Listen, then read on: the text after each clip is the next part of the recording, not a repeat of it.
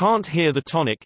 If I try to do a harmonic analysis of a song, and try to find which key a part of a song is, I fail a lot. I try to listen which chord feels like home, but that is not so clear to me. Example, T-set, Ma Belle Amy, the verse. Chords, D7 G, G, M, A, D. The two options that I cannot choose between are G major and D major. In G major, this would be V7 I, Vi, V, V, V. In D major, this would be I7 IV, IV, E, V, I.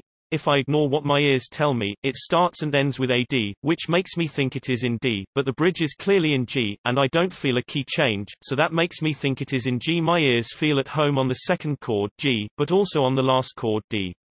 I tried to analyze songs before by myself, and then look how other people analyzed these songs. Sometimes I guess correctly, sometimes I guess wrong, but my guesses are not getting better.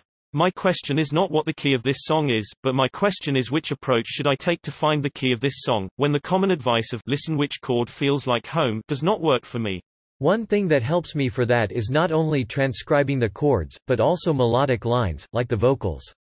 In this song, the vocals follow a G major scale over the whole verse, instead of a D major scale Ma Belle Amy is to DDCB, no C sharp, so your annotated chord progression based on G might be simpler for this song.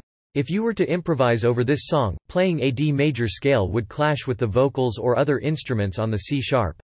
So the tonic is more likely to be G major. Improvising using the G major scale would help you feel it more like home.